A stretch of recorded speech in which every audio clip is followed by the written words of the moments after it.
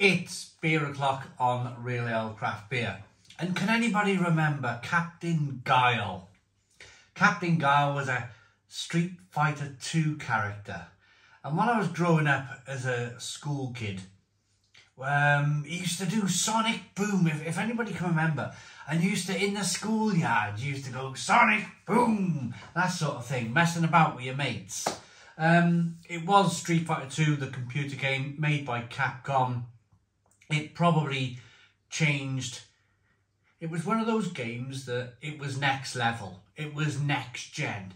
If you put Street Fighter 2 on now, you'd be thinking, that's really, really old fashioned. But back in the day, especially when you started off with stuff like Donkey Kong, I did anyway, Manic Miner, Donkey Kong, never played Street Fighter 1, very clunky. But when this came out, blimey, it was like next level. It was like the kids were queuing up in the arcades, literally a queue behind this machine to play this game. And this is a tribute to Street Fighter 2 and Captain Guile. It's by Seeker Brewing in Australia, 8.4% ABV, 440 milliliter can, and it's called Sonic Boom, double WCIPA, Boomstick. I think it's called Boomstick, Sonic Boom. And I think, I've not read it on the back of the can, they've actually paid tribute. There's a little bit of a spiel on the back of the can about this very, very game. Amazing, amazing, amazing. Great can art on this one. Look at that. Without further ado, let's get it out into a glass and see what we get.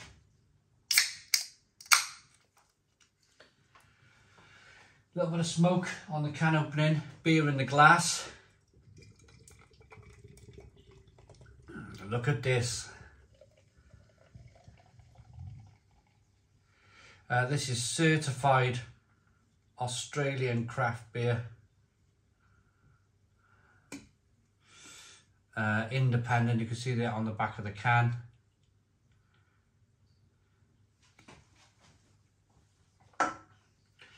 We got a 1 finger white head, good levels of carbonation. It's a hazy, light amber coloured beer with not much in the way, well, there's no sediment at all in the bottom of the glass. How did I get this beer? I've never heard of this beer. I want to say a massive thank you. I've never heard of Seeker Brewing. Again, this is amazing to be able to try beers from around the world. Mick in Australia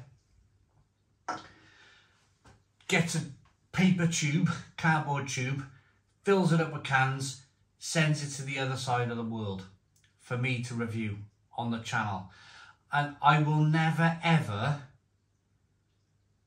like, I still can't believe it to this day. I'm still like over the moon and just very grateful and humble and grateful that people from around the world decide to send us beer here on the channel. I think it's absolutely fantastic. So thank you, Mick, really appreciate it.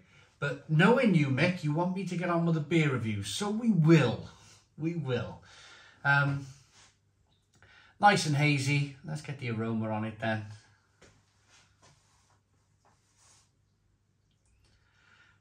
Wow, that is hops in a glass.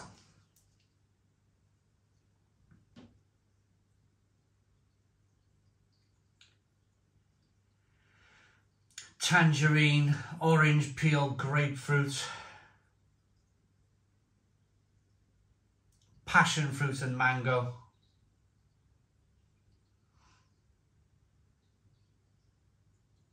So juicy though, so juicy.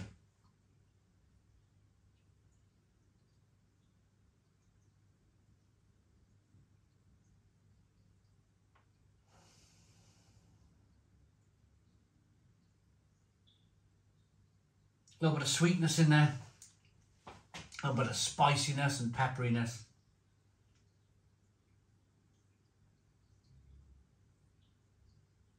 Slight wafer malt aroma. It smells terrific, it really does. 8.4% ABV. Let's dive in. Cheers, everybody.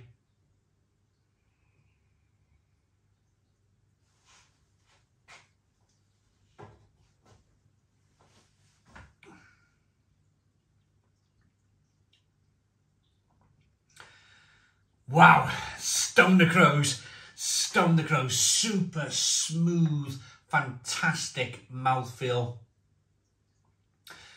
Leans into a little bit of sweetness, then leans back into a little bit of bitterness, so it's got a lovely balance to the beer. But most of this flavour, make no mistake about it, most of the flavour is in the middle of the beer. It's not leaning too far sweet, it's not leaning too far bitter. It's all kind of coming in and kind of cramming into the middle, and all of the flavours in the middle. So what are we getting?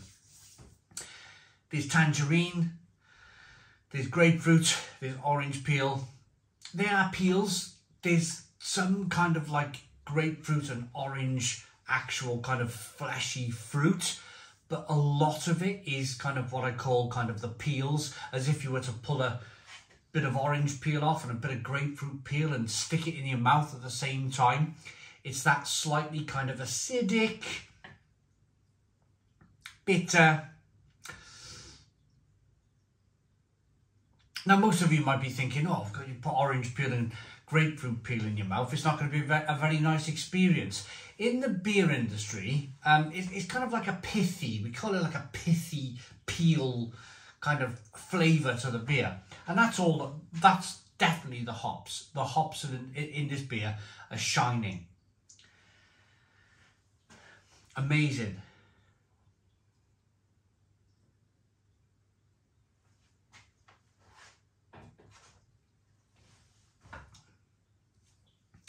There's enough carbonation to push the beer around the inside of the mouth to release more of that flavour. But you definitely get the sense of it being a double beer. A beer that's over 8% ABV. You just get this kind of like slight creaminess from the malts in the beer. A wafer, biscuit flavour that's slightly creamy on the mouthfeel. But then that carbonation lifts that slight creaminess that's going on. And then it's all about the hops. It's all about the hops in this beer. They're shining. I absolutely love Australian, American, New Zealand hops. They're hot countries of the world. They're hot, kind of course, California, Australia, New Zealand. When they're growing those hops in the fields and it's baking on, that sun is baking down on them, then it's almost like, it's almost like, you know, we don't get as much sun here in the last couple of summers. We've had bonkers heat. I mean, I'm pretty sure that we can probably grow some Cascade the way things are at the moment, and some Centennial maybe in the UK. But these hops in Australia and America and New Zealand, they're just so juicy. And that all comes from like longer hours, longer daylight hours, longer sun, warmer weather, better soil, and it just makes for a much better hops. It's so juicy, this beer. Incredible, incredible beer. Really, really fantastic kind of double IPA. And apologies for not knowing the brewery. I never ever claimed to be an encyclopedia. I never claimed to be kind of like the be-all, the end-all. I know everything about beer. I know every single brewery that exists in the world. I'll never ever be, you know, like that in my life. Of course, Seeker Brewing, they're over in Australia, the other side of the world. I'm pretty sure they won't mind that I don't know or haven't heard of them before now.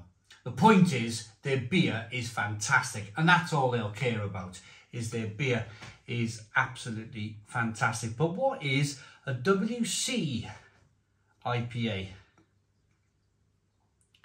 I don't know. Comment in the comments box. WC. The only WC I know of is a toilet. So yeah, what is WC IPA? Let me know in the comments box down below.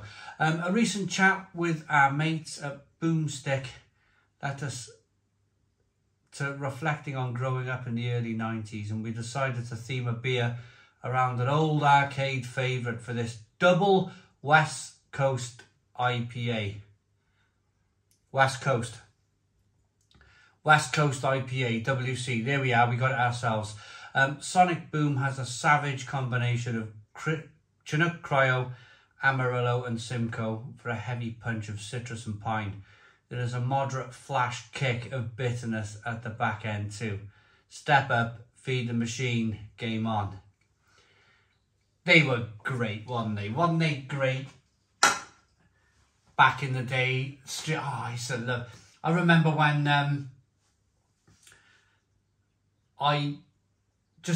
me rate the beer first, and I'll tell the story after, because you want the rating for this beer, don't you? It looks good. It smells good. It tastes incredible.